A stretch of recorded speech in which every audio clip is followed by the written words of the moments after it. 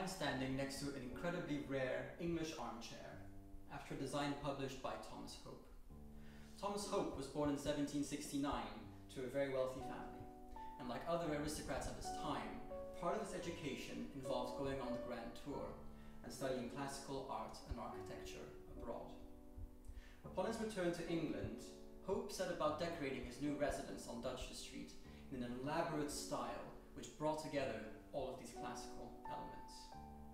He also published a book in 1807 in which he coined for the first time the term interior decoration.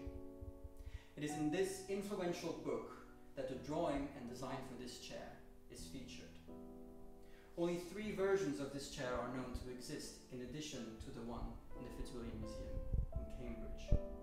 It is inspired on the classical Klizmos chair, having curved saber legs as well as a swooping back. Especially noteworthy for this chair are these winged lion supports, which are inspired by the Egyptian basalt lions which flank Michelangelo's staircase in Rome leading up to the Capitol.